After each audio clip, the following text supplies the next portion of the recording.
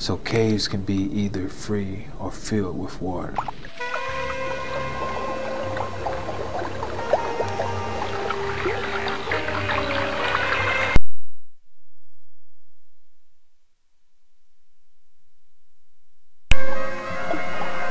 Uncharted pathways within many caves may reveal few of the larger caves are 100% free of water. A cave entrance flooded with water may contain several adjoining cave systems with exit points on dry land. On the other hand, a cave entrance from dry land may have several exit points underwater.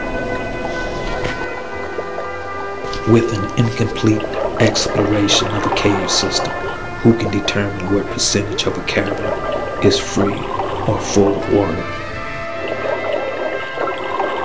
A practical observation shows us water has the tendency to accumulate in underground streams.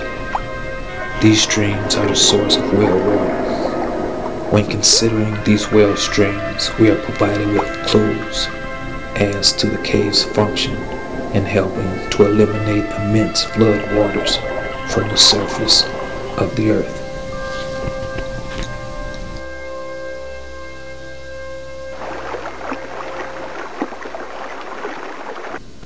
Swamps also have a story to tell.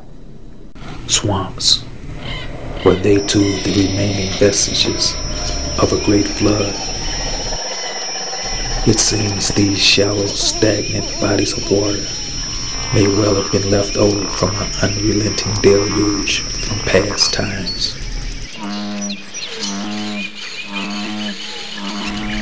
The ancient prehistoric look of many swamps have not been overlooked by everyone.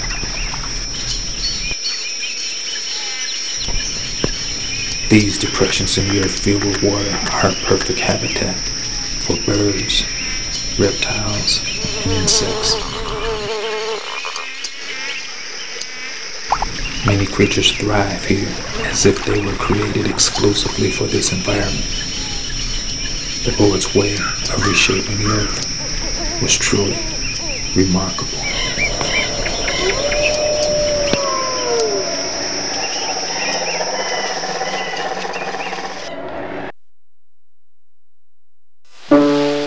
We studied the landscape and found worldwide evidence that serves as confirmation of a worldwide flood. A flood so colossal that only the mountaintops were visible.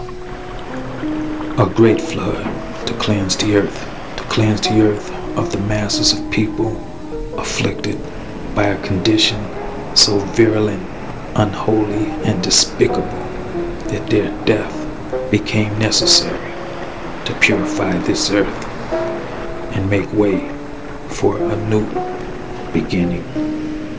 For the people had become unrepentant vessels of wickedness. Virtually every corner of this whole earth was covered with water.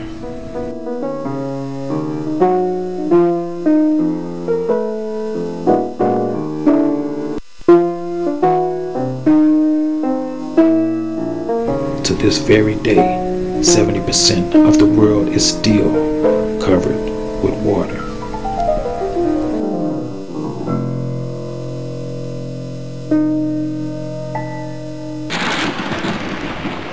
The Lord kept his vow,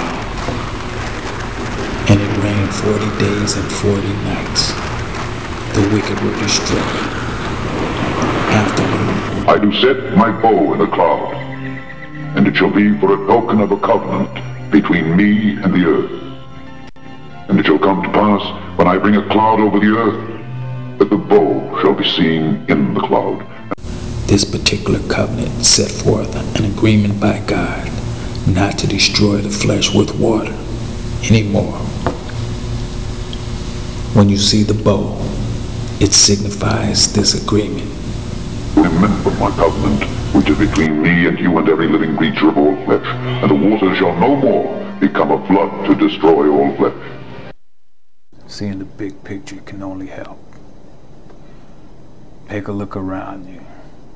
Worldwide, there's evidence of the great flood, which serves to confirm the scriptural account of Noah's flood. Flood waters are still deadly. This is occurring. There is more rainfall. The probability is higher of flood, and we need to address that probability and the challenge that it offers. Indisputably, the impact of floods is becoming much more lethal, and that is man's fault too. Major storms and therefore in flooding. What dislocated 223 million people. Hurricane Mitch caused 11,000 deaths in Honduras, caused not by wind, but water. The biggest floods and the deadliest hit the world's most crowded countries. In 1996, the Yangtze overflowed, as it often has for centuries. But over 1,500 died. The flood inundated dozens of cities and 8 huge provinces in central and southern China. Because of its unpredictable nature, the Yellow River has set a tragic record. It's responsible for the most devastating floods in history. In 1887, 900,000 people were killed when the river jumped its banks. That's about the entire population of Montana. But 40 years later, in 1931, the river raged again, and the results were even more catastrophic. In the worst flood of all time, the Yellow River killed 3.7 million people, approximately the population of the state of Kentucky. 80 million were left homeless.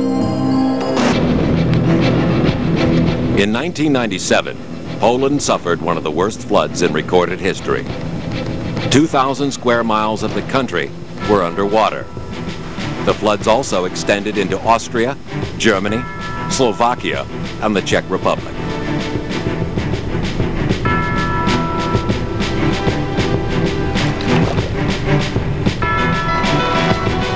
$80 helicopters and 45,000 troops helped with the rescue effort. Authorities called it a 1,000-year flood.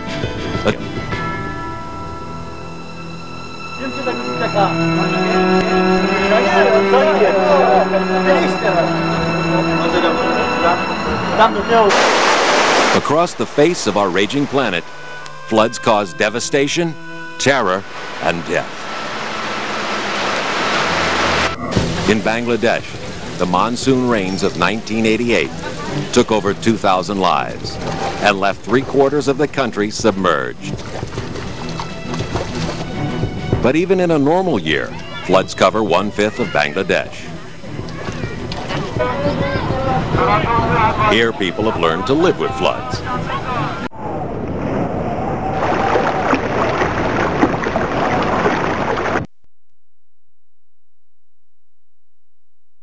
For the residents of Mahaha, their once luxurious condos are now a mangled wreck. Tenants are stunned by the destructive force unleashed by a rainstorm.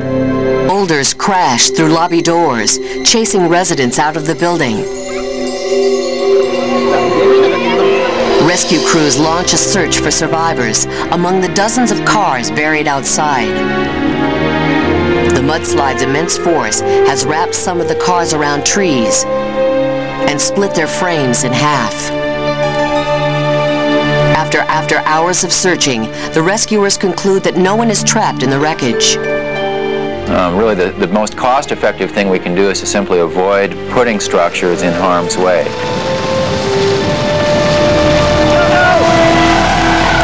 But as long as people build where slippery slopes meet torrential rain, they will face the weather's monumental power.